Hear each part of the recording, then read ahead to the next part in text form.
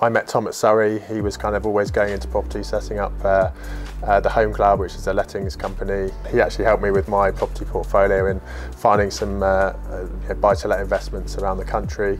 And then we kind of came up with the idea together of doing that for other people. My passion was property. My whole family's in property, so I always kind of knew I was going in that direction. And then when I was at Surrey, I was there for 6 years. I worked for various companies in sales, lettings, corporate relocation. So I knew where I wanted to start, and I kind of got as much experience as I could in that industry to kind of then work out where I was going to head. 2 or 3 years before I retired, I guess property was kind of my main interest, and I think when I retired, it was quite clear about the kind of route I wanted to go down. I left Surrey in 2014 and I set up a property investment company. I was 23, 24, and I thought, this is a chance right now. What have I got to lose?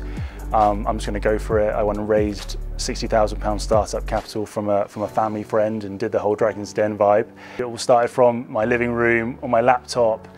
I think year one we had £200 in our bank account. I knew it was happening. We had cash flow issues, had to make decisions and choices, and we got through all of that, and I fully committed, and yeah, it's paid off. Me and Tom came up with the business idea. We had a vision, and it was about making that work. And we had 2 or 3 years where it was very difficult, but it was all part of a plan of building that up. And now we're 4 or 5 years in. We're doing pretty well, and we're at a place where we kind of envisaged 5 years ago, really. There's so many transferable skills in cricket, and I think it's once you step out of the game, you do realise that, and that you do learn so many things when you're playing cricket.